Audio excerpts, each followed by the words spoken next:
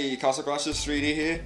'Tis the season to be jolly. New update coming out soon, very festive theme. Obviously going to include a new hero, cover it at the end of this, but obviously also going to cover the new HBMs and dungeons also, and obviously a little bit more. First of all, you're going to see some new groovy furniture, some little snowmen here rocking out some gold guitars. Festive theme carried on, obviously there with the little Santa hats on. Mana or gem purchase, not too sure. Next you're going to see obviously the new dungeons that are coming out. So there's going to be 80 new dungeons, new heroes in there thrown in, Minotaur, Atlanticore. Really can't wait for these. Obviously got a boss in the middle there.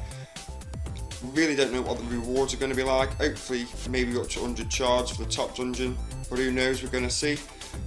On to the new HBMs, another 10 levels of HBMs.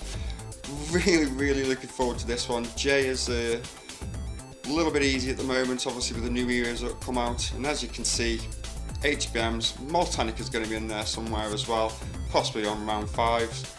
And last, yes, you've guessed it, a new hero, Santa is coming to Castle Crash. Not too sure about that talent though. Deals a certain percentage of ATK, reduces move and ATK speed.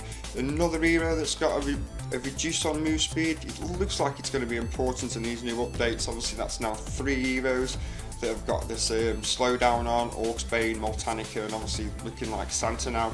But also this one, a little bit different, has a level 5 self-destruct. Not too sure obviously if this is stacked or buffed off anybody. I can't imagine the damage obviously if this does stack, obviously with Druids and Cupid's buff. That level 5 self-destruct can certainly do some damage. But with the 7-second cooldown though on his main talent, is he really going to be useful? Really not too sure obviously, we're going to wait and see. Really looking forward to these new updates.